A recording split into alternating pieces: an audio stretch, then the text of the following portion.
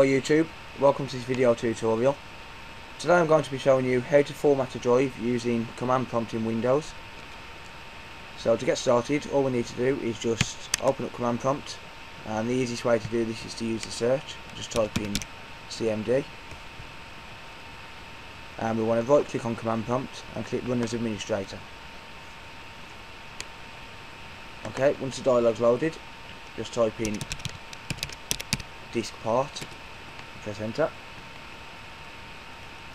and then next we want to find out which drives we've got available, so we type in list disk, and as you can see we've got my primary disk, which is the one in my computer, and we've got disk 1, which is a 16GB USB flash drive. Then what we want to do is select the flash drive for formatting, so we type in select disk and then the disk number, which is disk 1,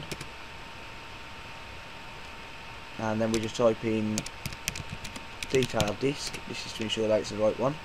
As you can see, Lexar jump drive, FAT32 file system, removable drive, 14GB and healthy.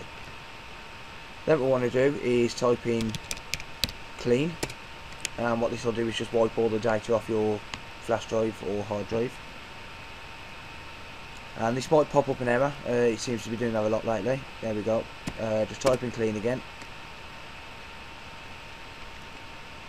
and for some reason it always works second time round.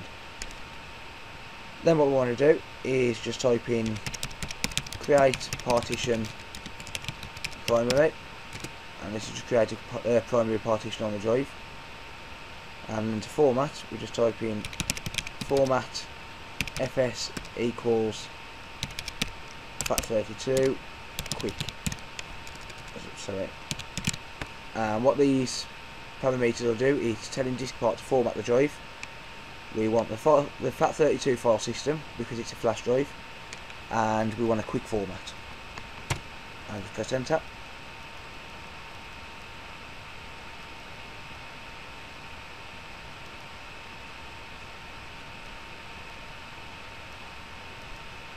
This might take a while to do.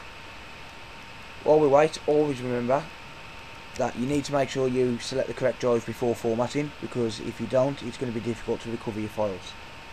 There is, however, a video on my YouTube channel showing you how to recover files, but it does take a long time, so just be warned.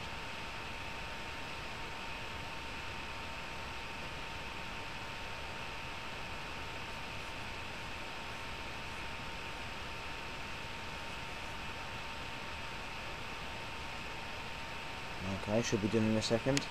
There we go. Okay, and finally we want to assign a new drive letter, so type in assign letter equals, and we'll go for letter G. There we go.